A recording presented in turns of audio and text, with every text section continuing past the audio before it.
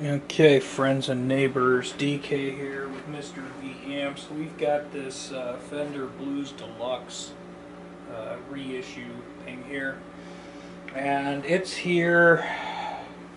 Was bought new at the store. Dude said it cuts out. The store said send it to the authorized repair center, which was out of state. They shipped it.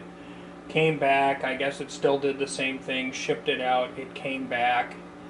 And he said it had some additional noise or whistling. I mean, this thing is hotter than a $2 pistol as far as volume goes. The only thing I get out of it is a hiss. I really don't get a whistle, and I think that's just amplification noise. There might be a little bit of a noisy tube, but tapping on it doesn't get me anywhere.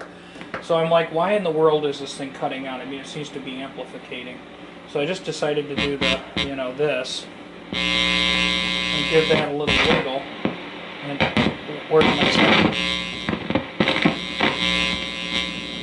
I'm going to try this with a few different cables, but I think we might be dealing with just maybe the janky Fender jacks.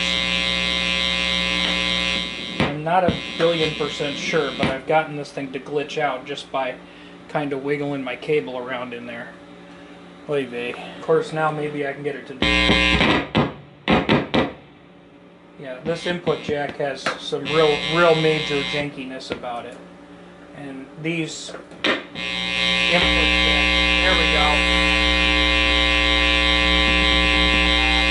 It's losing ground. So we have really janky issues with these input connectors. I think that's actually what I'm up against, which is cool because I figured I was going to have to chopstick this whole thing, but I've gotten both symptoms, the big ugly nasty buzz in your face, and I've gotten the silent where's my sound kind of thing. I've gotten both out of this.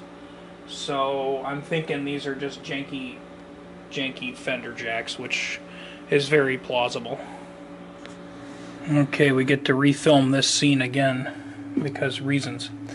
Okay, so anyhow, if we look at the input jacks on here, they're like these little miniaturized versions of a cliff jack, and I would love to just cut them off and put some legit switchcrafts on there, but that isn't going to fit.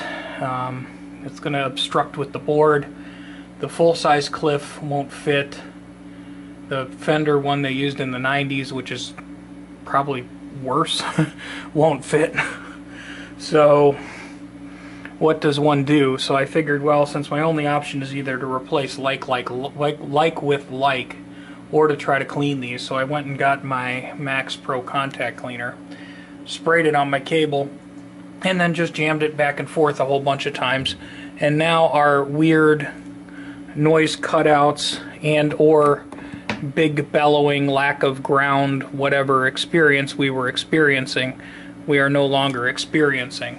So my guess is this amp, it's got a copyright date of 2017. It doesn't mean that, it's probably maybe a year old, but even if it's a year old, it might be 2 or 3 years old. It might have sat in the store for a while and maybe built up a little bit of corrosion or got a couple of dust rabbits down that socket hole.